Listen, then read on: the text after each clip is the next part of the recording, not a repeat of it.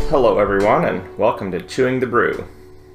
Today, I'll be talking about Estrella Galicia, which I have never had before. I suppose most of the beers on this channel I've never had before. That's kind of one of the main, well, not the main point, but okay, aside, 30 seconds in, already got an aside going.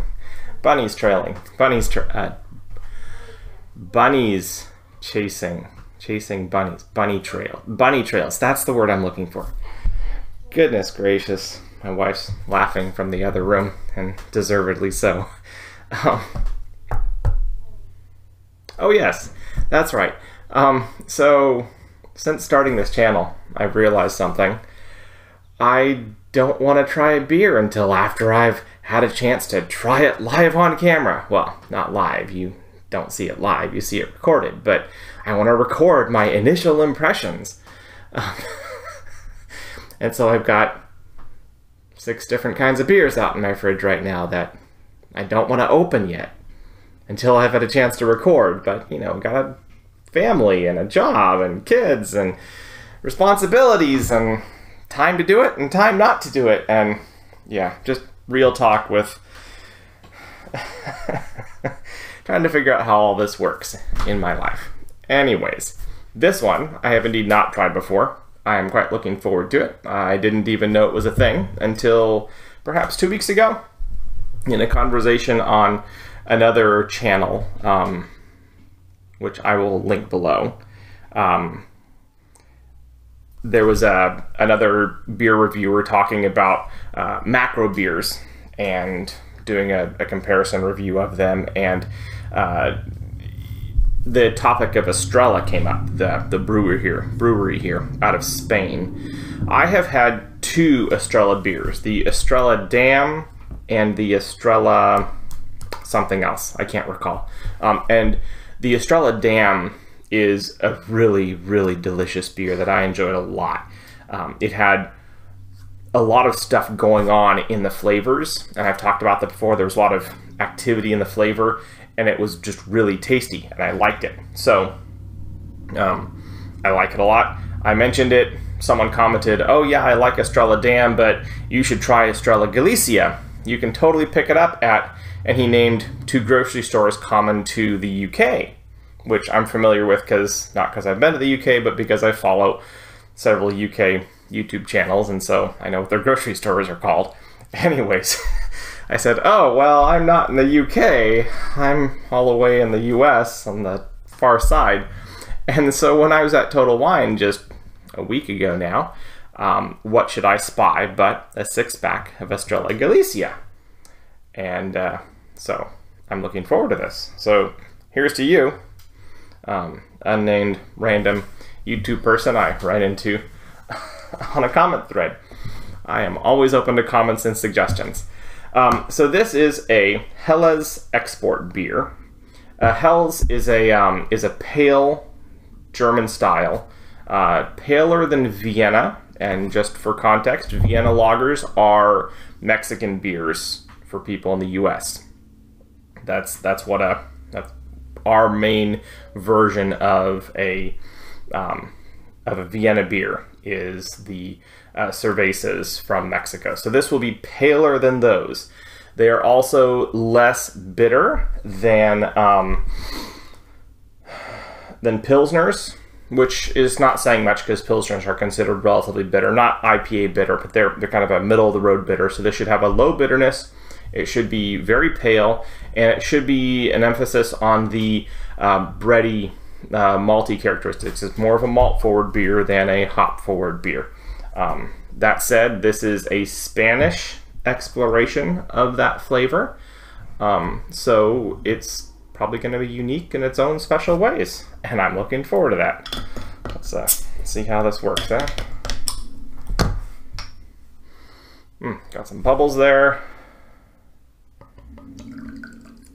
The nose is definitely macro. So I would guess there's probably a relatively decent amount of corn involved in this. You're smelling that sweetness. It's not a bad thing, just something to take into account. Generally with a macro beer, you're talking, macro beer as opposed to a micro beer.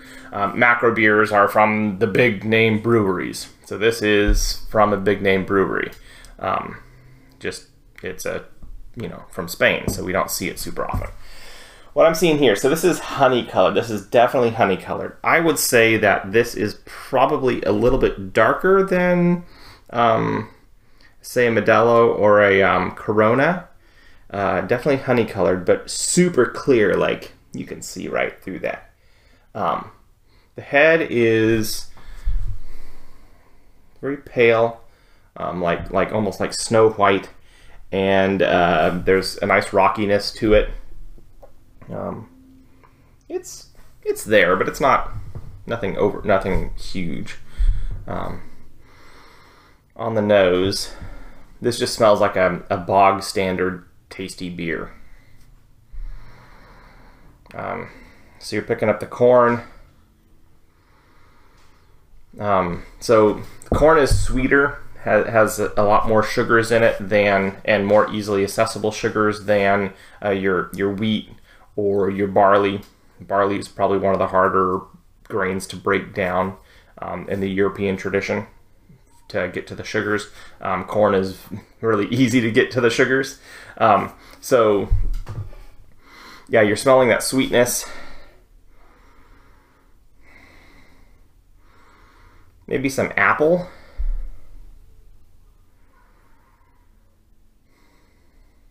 And then malt. It's not like a really overwhelming head. It's just it's a familiar head. If you've had a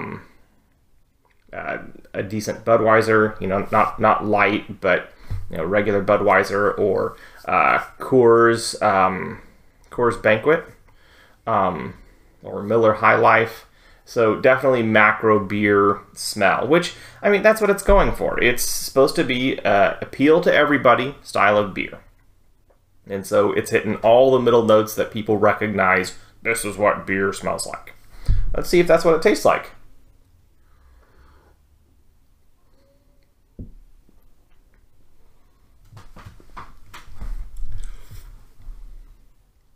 Okay, a lot of sweetness. Orange juice.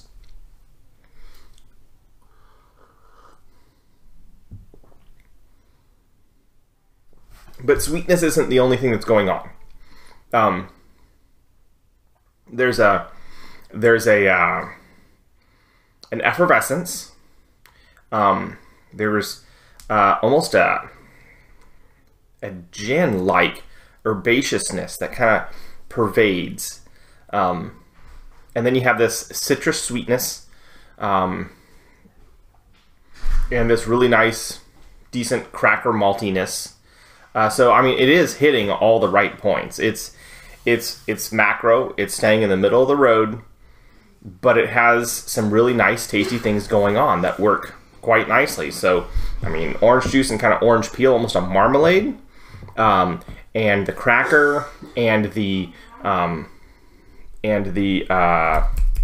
thing I mentioned, apple or seltzer, and seltzer, that's the word I was looking for. So kind of that there's the gin like juniper and herbaceousness. There's kind of a seltzer dryness to it. There's kind of this orange juice, and they're kind of all there at the same time. It's a bunch of really tasty flavors that are really nicely balanced.